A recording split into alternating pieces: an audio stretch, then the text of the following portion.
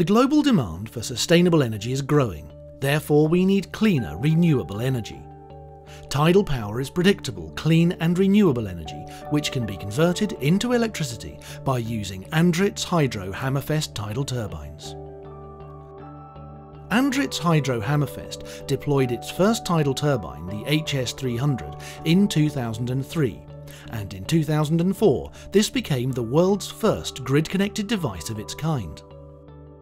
The turbine was a 300 kilowatt prototype and has in total generated more than 1.5 gigawatt hours to the grid and showed 98% availability during a prolonged period of regular production. Based on the tested systems and experiences from the 300 kilowatt prototype, the 1 megawatt full-scale HS1000 turbine is being tested in Europe's toughest seawater environments at the European Marine Energy Centre in Orkney in the UK. The main criteria for selecting a site for project development are tidal current velocity, water depth and bathymetry, impact from wave and turbulence, access to grid connection, feed-in tariffs, financial conditions and, of equal importance, the stakeholders' considerations. The scalable HS1000 concept enables turbines to be adapted to specific site requirements.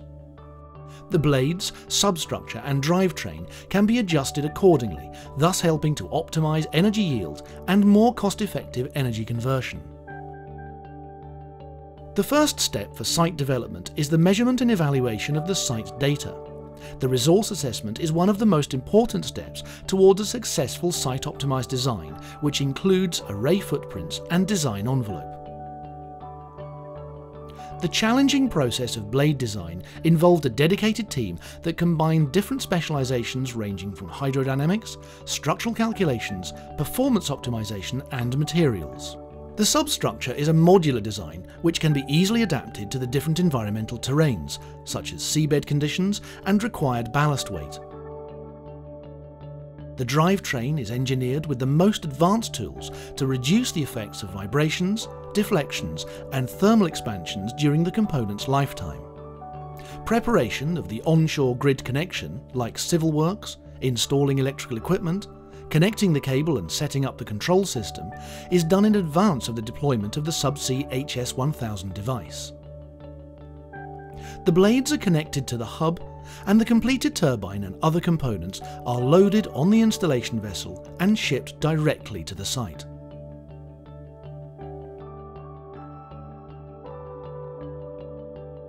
The substructure with some ballast is lowered into the water by using a standard heavy lift vessel with ROV support.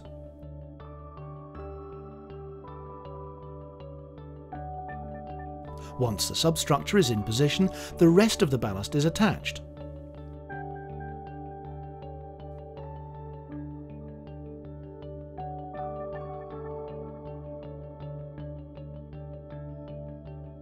Next, the umbilical is lifted and attached to the nacelle. The nacelle with the umbilical is installed onto the substructure and the tidal turbine can start to convert clean, predictable, renewable energy to the grid.